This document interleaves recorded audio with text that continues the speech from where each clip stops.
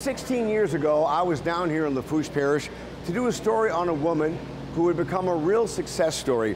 She was a hairdresser with an idea, scented candles, and she started making them at her home, and before you know it, Amy's Candles was born. My whole house was a warehouse. Now, more than 5 years later, Amy has a real warehouse where her candles are produced by her staff and shipped out to her 8 stores across South Louisiana and with the internet all over the country. A map outside her office shows just some of the places where her products have been sent to over the years. And business is booming for this hairdresser turned entrepreneur.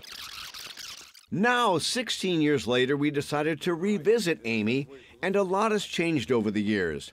After our story aired in 2005, Amy lost her husband, then Katrina hit, and next, her health went. I ended up getting real sick.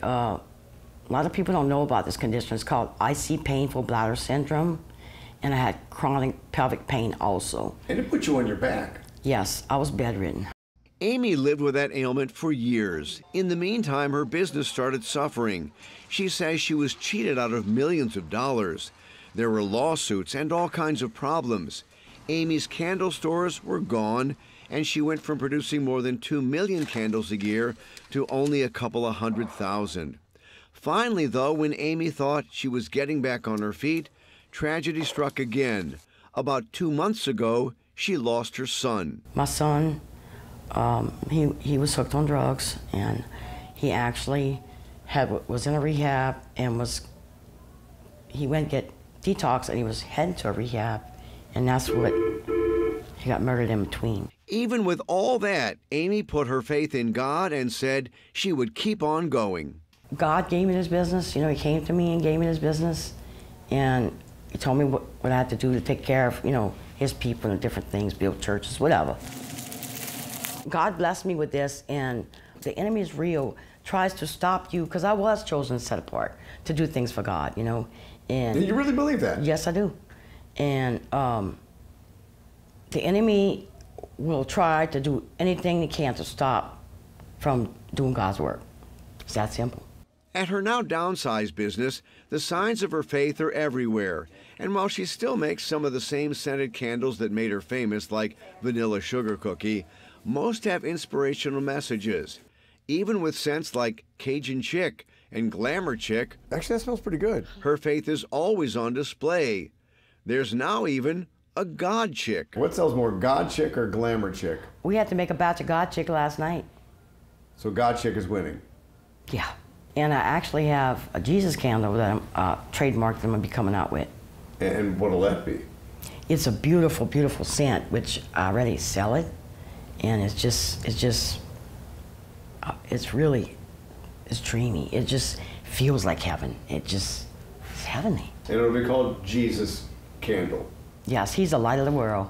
Is that God Chick over there, the small one? Mm-hmm. Yeah, I can smell that. That does actually smell very good. I told you. Would you That smell the smells great, peaches and the magnolia and the raspberry? That smells wonderful. Yeah. I was surprised how good the Cajun Man smelled. I know. Yes, she does make a Cajun Man candle. It's a pretty big seller. There's also a Swamp Man candle, which she asked me to smell. That's the Swamp Man? Smell of muscadine wine in there. Who? If you like muscadine. No, it's strong. So this is where all the candles are made, though. Walking with Amy through her warehouse in Thibodaux, you can sense the determination to keep her business growing.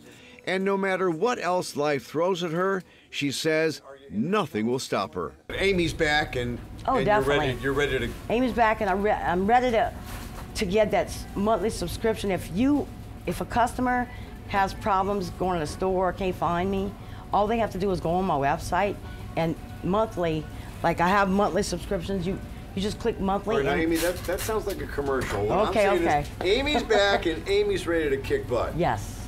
Yes, I am. In a religious way. Yeah.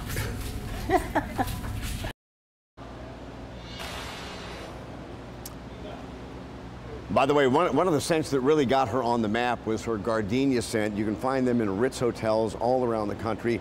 She's in a bunch of stores. She's hoping to reopen some of those Amy's Candle stores in the near future.